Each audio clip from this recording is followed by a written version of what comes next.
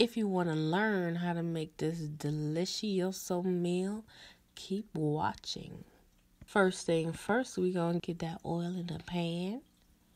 Then we're going to get the stove turned to a nice medium heat. Because in this kitchen, we don't burn our food, okay? We got the adobo, some chili oil, chili garlic sauce, ground ginger powder, garlic, parsley, some salt, chopped chives, just to make it look a little bit pretty.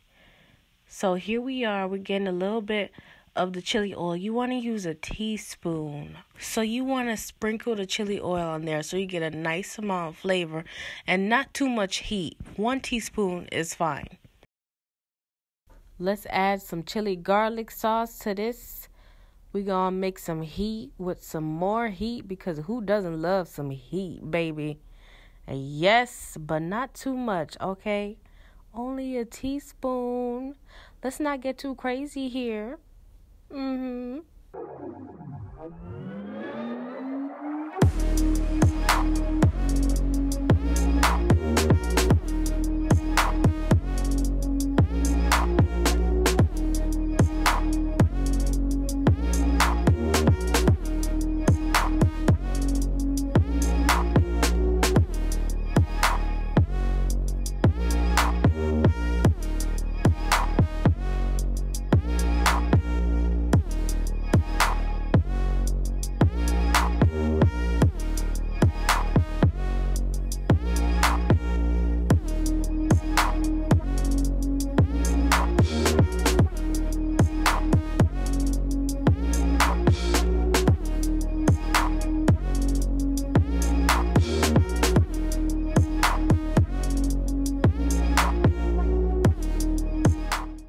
Mix it up nice and good because you want your pot to look like this. Look at it. Isn't it cute?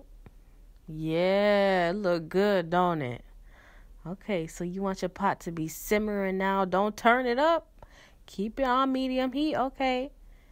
Don't turn it up. It's going to be simmering. It's going to create some juices because I bought a frozen bag of shrimp. So what I did was I made the shrimp cook a little bit with the seasoning and then with the oil and everything and mix it all up. And then I put it in a bowl so the shrimp could sear. I wanted a nice sear and I also wanted a nice gravy. So that's why I put it on the side. So we got the shrimp cooking for about, this is raw shrimp. So this was cooking for about 5 minutes.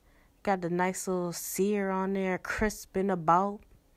So I'm adding some diced onions, diced bell peppers to make it look cute, and some scallions because scallions go with everything, especially chili oil. Yep. Add all that up in there. And here I'm adding my garlic paste. My camera don't want to act right and don't want to focus. It's okay though. Got the nice garlic. This garlic has a little bit of parsley, some oil, and a sprinkle of salt. I like to dice my garlic up at least once a week and then put it in a container and use it for all my dishes. It's easy and simple. You should try it. Yeah, so we got all this cooking. I put a little bit more black pepper and salt in there. This is if you want more flavor. You don't have to do this. I just like my stuff a little bit flavorful. So I added the gravy in again. I'm adding in the pasta.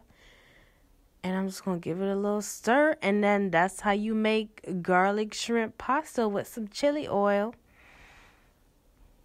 Try it out and then tell me in the comments what you think. Thanks for watching.